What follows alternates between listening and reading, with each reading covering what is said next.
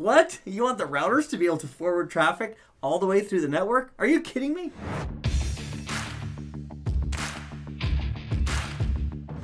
In this video, I'd like to chat with you about how OSPF, from a high-level perspective, how OSPF does its magic of figuring out how to forward packets. And to start, I'd like to introduce you to this topology. So in this topology, for open shortest path first, I would like to acquaint you with the numbering system that we're going to go ahead and use. Up here, we have area 0. Over here on the left, we have area 1. And over here on the right, we have area 2.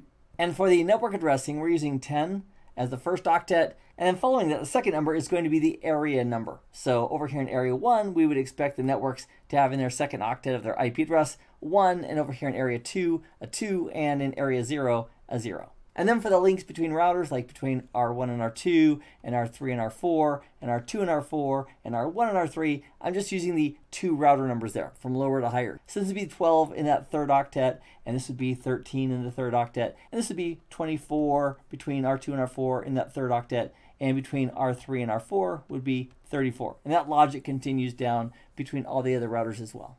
So in this overview, let's talk about how OSPF does its work. Let's imagine that we've got R1 right here, and R1 has information about its directly connected networks. Or another way of thinking about that is the state of its links.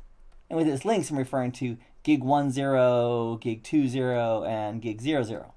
And so at the heart of OSPF is something called an LSA. That's a link state advertisement. And one of those types of link state advertisements is created by each router. And regarding itself, that's always a great place to start. Let's start with ourselves. R1 would have a link state advertisement that talks all about it.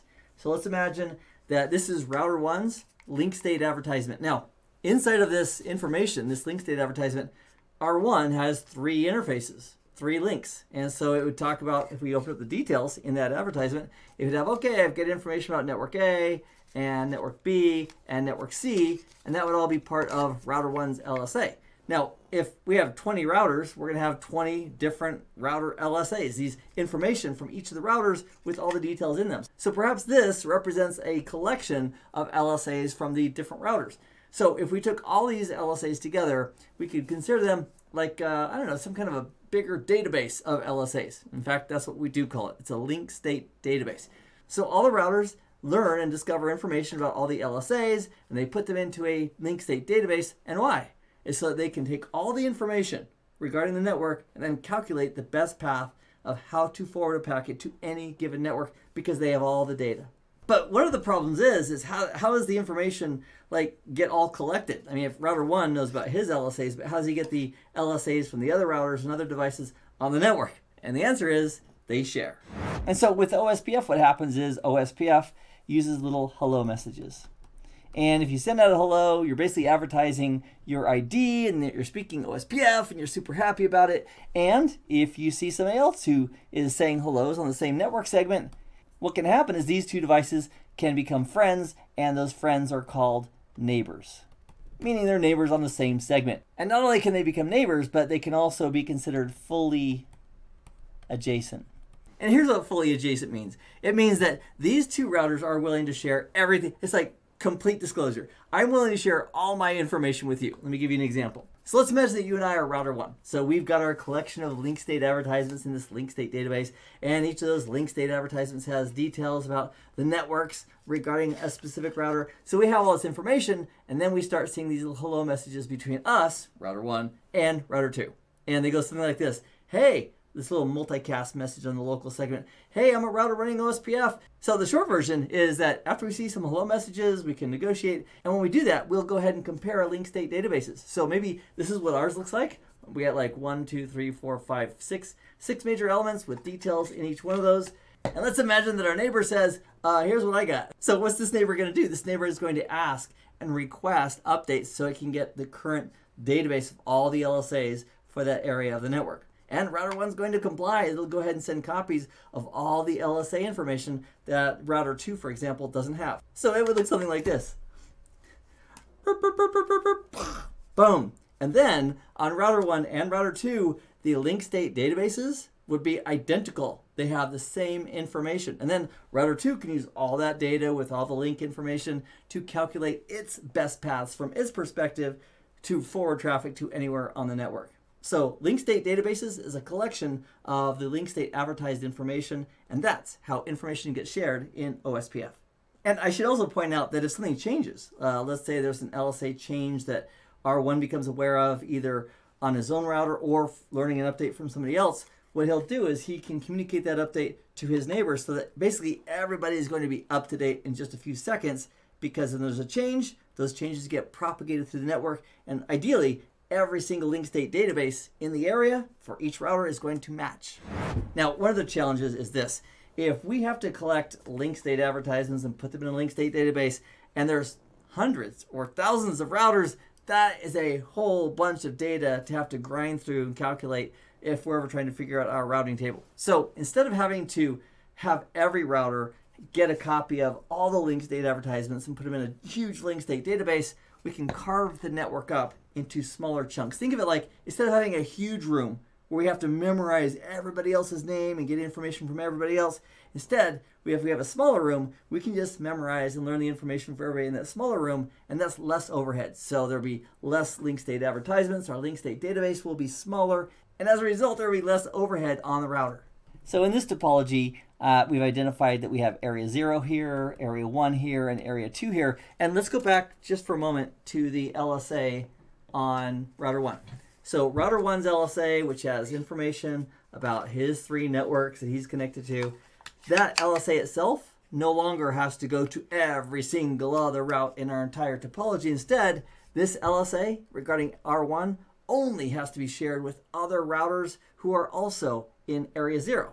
And this specific LSA for this router does not have to be sent down to area 2, and it doesn't have to be sent down to area 1. So from a visual perspective, it looks like this. So here's router 1's LSA that has the information about the link states for gig 00, gig 20, and gig 10.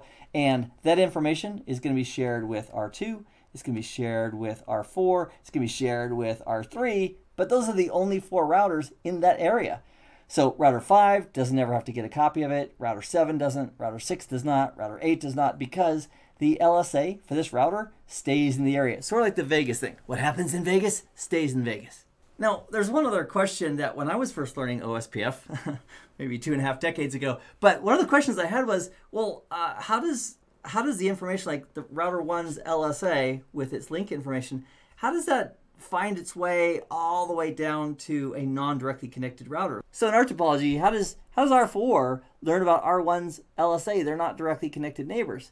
And the answer goes back to being willing to share. So if we have a neighbor that we are adjacent with and we're going to become fully adjacent, we're going to share everything. So if this is the neighbor that's adjacent and says, whoa, I don't have this LSA, something's wrong, we can share that over with that neighbor. So every router in an area is going to have identical LSA information in their link state databases. So the point I wanted to make is, it's not directly R1 in our topology. It's not directly R1 who's communicating over to R4 saying, here's my LSAs. It is R2 or R3 or both of them that are willing to share R1's LSA with R4 because they are neighbors with him. So the end result is that every router in an area is going to have exact copies of all the link state advertisements associated with that area, and that's what makes up the link state database for that area. And there's just a couple more things I want to share with you before we close out this overview, and that is, when I was first learning about OSPF, they said, okay, it's multicast traffic. And then I thought, well, multicast class D addresses, where you send out a packet to a multicast address and a group of devices that are listening can receive that. But there's also the concept of multicast routing, which is way above and beyond the scope of what we're talking about with just multicasting to neighbors. So although OSPF uses multicast addresses, which we'll talk about more in a different video, that multicast is for the local segment only. So a multicast that's being sent from router 1 is not being routed around the network or anything else. Multicasts with 224.0.0 anything are local, and so they're just meant for other devices on that immediate segment. And it's a mechanism that OSPF uses, but it's not using multicast routing, where we're actually routing an individual packet over a multicast network. So it's just for the local segment, for 2 neighbors to use that multicast to communicate with each other.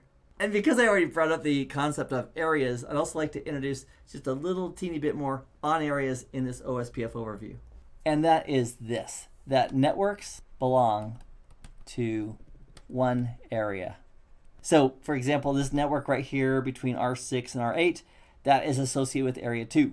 The network between R4 and R6 is associated also with area 2. Networks up here between R1 and R2 are going to be associated with area 0. So it's more appropriate or more accurate to say that networks are assigned to be in specific areas as opposed to a router, because a router could have an interface in area 0 and it could have an interface in area 1.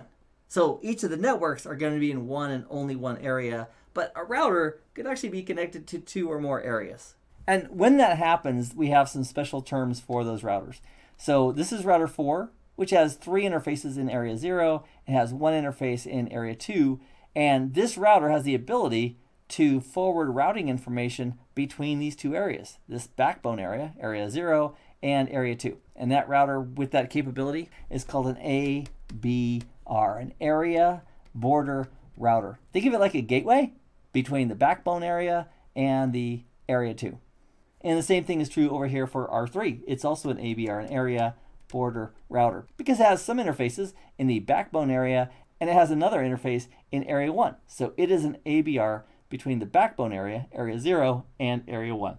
So that's a high-level overview to the concepts of OSPF. And as we continue on, we're going to dig in quite some detail regarding LSAs and how to view them and where they show up to make sure we're comfortable. And we'll also support this with labs. Now, if you are brand new to OSPF, meaning I can barely spell it, that's a joke. If you're fairly new, though, to OSPF, I would invite you at CBT Nuggets as part of your subscription to go check out the OSPF sections in Ccna. That's the Ccna for 200-301. There's 2 sections.